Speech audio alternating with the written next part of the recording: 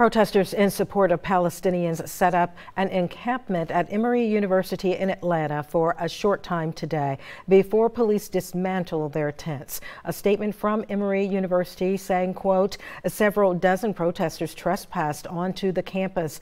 The protesters were activists trying to disrupt the university.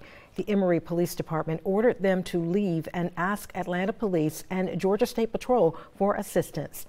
At Kennesaw State University, a small group gathering on campus to express their support for Palestinians. They waved Palestinian flags and held signs which read, "Free all Palestinian political prisoners." WSAV did reach out to Emory University about the incident. They said, "We have been notified that 28 individuals have been arrested, including 20 Emory community members, some of whom have been released. We are working with responding agencies to expedite the release of any Emory community members who remain in custody."